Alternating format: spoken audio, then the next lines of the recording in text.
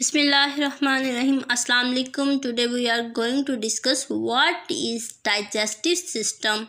Any organism's body system that consists of digestive organs which taking food and liquid to break them down into simple substances that body can easily use for energy, growth and tissue repairing is called digestive system.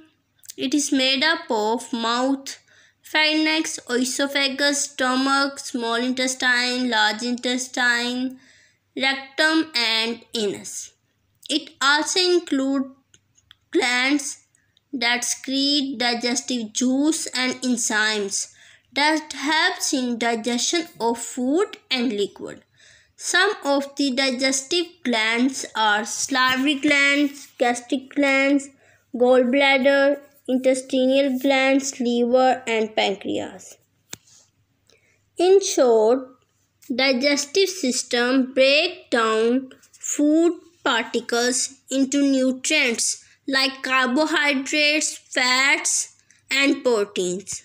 These nutrients then absorb into the bloodstream so that body can use them for energy, growth and repairing. Thank you.